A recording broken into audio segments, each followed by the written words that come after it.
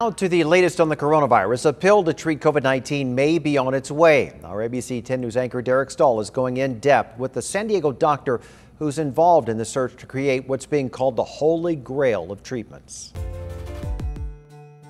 As businesses reopen and masks come off, it's worth remembering how scientists view this virus. I am realistic to understand that I will be dealing with COVID-19 as an infectious disease doctor probably for the rest of my career. We're not going to probably get to full herd immunity, and we're going to have cases all the time. UC San Diego virologist Dr. Davey Smith expects a spike this fall or winter, and that's why he's overseeing several government-backed clinical trials around the world to find better treatments.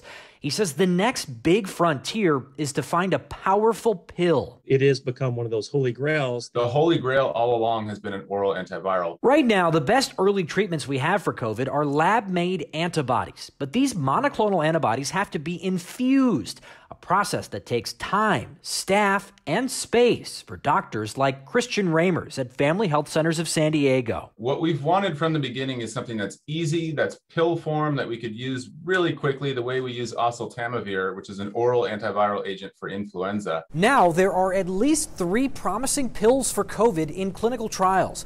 All 3 contain tiny molecules that mess with the virus's ability to replicate. This is just like throwing a monkey wrench in the machinery to stop that virus from making copies of itself and really buy time for our own immune systems to get the upper hand and clear the virus. Before a drug gets approved, it has to undergo 3 phases of human trials. Pfizer has a potential pill in phase 1, the stage where scientists are trying to find the optimal dose in about 60 people.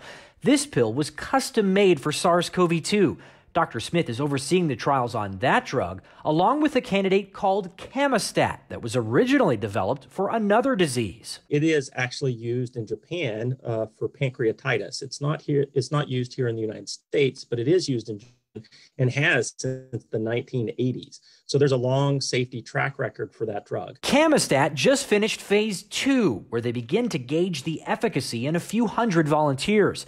The drug that's farthest along is a pill from pharmaceutical giant Merck called molnupiravir. The Merck drug is further along because it was originally made for SARS-CoV-1 senior and for another coronavirus called MERS. That pill is now in a phase 3 trial involving about 1,500 volunteers.